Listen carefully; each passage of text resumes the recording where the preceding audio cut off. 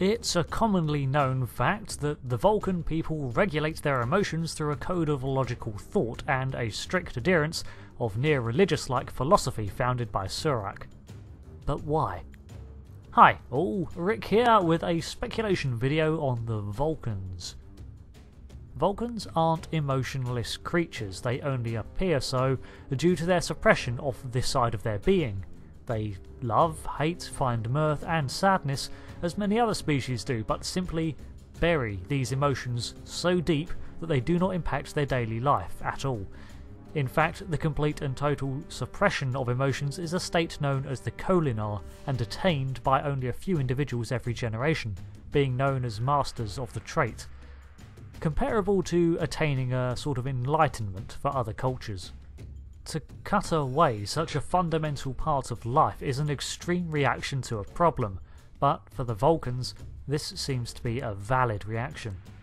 It has been observed that a Vulcan without strict emotional restraint can be friendly, but a complete lack leaves them prone to outbursts of intense emotion, uncontrolled and unrestrained. It is said that this is the way Vulcans used to be before the time of awakening, before they embraced the teachings of Surak, prone to paranoia and hostility. Primal, even. Their planet had descended into civil war some 1800 years before the Federation and almost nuked itself back to the Stone Age, but they must have been capable of cooperation and rational thought, more so than depicted in legend. They possessed advanced technology, not only in their military, nuclear arms and the such, but the Kirshara, the very tome that recorded Surak's teachings, was an advanced holographic matrix, power source and emitter of near contemporary levels. To reach such levels of advancement, the species must have been far from the violent, near-feral state that seems to overcome contemporary Vulcans of the show. The Pon'Farr seems extreme too. Every 7 years, mate or kill. This is an undeniable facet of their biology caused by a hormonal and neurochemical imbalance. My point is this: perhaps the Vulcans' suppression of their emotions has diametrically led them to have a more extreme temperament over time.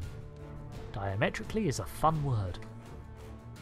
People are all different, but commonly bottling up rage for a long time causes it to overspill into other facets of life or venting unexpectedly. This could be a similar phenomena with the Vulcan mindset. Eons of a culture that outright finds emotional expression distasteful has led to their emotions becoming so chaotic that they have no option but to suppress, thus creating a cycle. Perhaps this emotional pressure is so extreme that it even led to physical changes, like the Pon'Farr. What began as perhaps simply a fertility cycle worsened to a point where it became life-threatening. Mate or die, kill or expire. The emotional release of pent-up aggression triggered by a more mundane hormonal change. Though the violent aspects of the Pon'Farr have been around for longer than the Awakening, perhaps they've been exacerbated. This point of view is reflected in the factions that opposed Surak's teachings. The Vatosh Kultur believed that emotions were needed to live a healthy life alongside logic. For the most part, these Vulcans without logic are compassionate and very human in their approach to life, but the Vulcan neurology is so adapted to their emotionless state of being that the violent outbursts are still present, meaning that modern Vulcans are at great risk of a regression, and even the Vatosh Kultur maintain a degree of the logician lifestyle. Perhaps the most compelling evidence for this point of view is in those who marched beneath the Raptor's wings. The Romulans were once Vulcans, and despite never embracing the logic-centric visions of Surak, their society evolved at a similar pace to their cousins, even though the species are now two distinct entities. Still guided by paranoia, the Romulans are far from the violent, feral nature of an uninhibited Vulcan, and more notably, they lack any extremes like Pon'Farr. The fear of dissolving into a culture of barbarianism and war instills the Vulcans with their emotionless philosophy, leading to a culture where the emotional expression is considered distasteful. In fact, there came a point in Vulcan history where they not only denied feelings, but another natural-born gift, that of telepathy and similar psionic abilities. Even the age-old tales of Kutras, their spirit, or the preservation of a Vulcan's mind as neural impulses, if you prefer, faded into myth, and the practice of mind melding became taboo. These abilities were stigmatised further by occurrences of the Pon'Farr, a disorder created by improper mind melds that would be transmitted via further melding, but in reality was easily curable by a melder who knew what they were doing. The ostracising of such abilities and those who practiced them was tied into the fear of their primal nature worsened over time, as it exposed not only the consciousness, but the boiling subconscious of repressed emotions. Eventually, a time of reformation reintroduced these natural Vulcan gifts entirely, while maintaining and even aiding in the pursuit of logical enlightenment, truer to Surak's initial teachings. These reforms were instituted by the Cyrenites.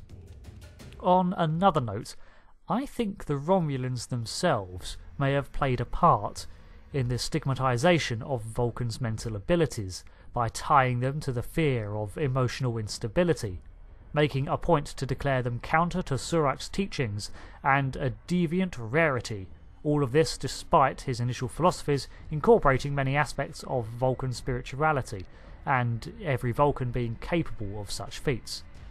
After all, it becomes apparent through the events of Enterprise Series 4 that the Romulans have infiltrated the Vulcan High Command with agents for years, thereby keeping the Vulcans' efforts focused away from development and interstellar cooperation using dogmatic procedure. All this was done in secret and had been for many years, so what's their biggest threat within the Vulcan people? A single mind meld with a Romulan informant or agent and all of their machinations would be exposed. So over the years they did all they could to remove these potentially problematic elements. So all in all, I think that the Vulcans were at one time violent and aggressive, but not as primal as often described, more like the Romulans really. Surak's teachings led them away from the brink of self-induced annihilation and founded a philosophy of logic using all of the Vulcans' innate abilities.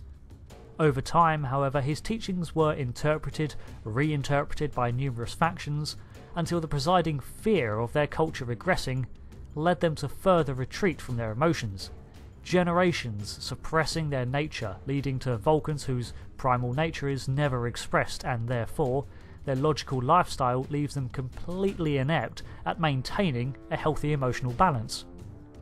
This compounds over time until we get to the modern Vulcan, whose species' rage is so unchecked now that they have no other choice but to suppress it. Thanks for listening. I guess technically this is a theory, as it's never confirmed in canon, just that Vulcan nature is dangerous and needs to be tamed, but I find it unlikely they would have got to the point of the awakening in the first place if it had been as bad then as it is now. Thanks again. So let that be a lesson. Be true to who you are. Unless you want to nuke everything around you, then don't do that, despite how tempting it may be. Please. Look, I'm sure there's a lesson in there somewhere, but more importantly, am I right? Were Vulcans always a psychiatrist's field day? Until next video, thanks for watching. I've been Rick, and goodbye.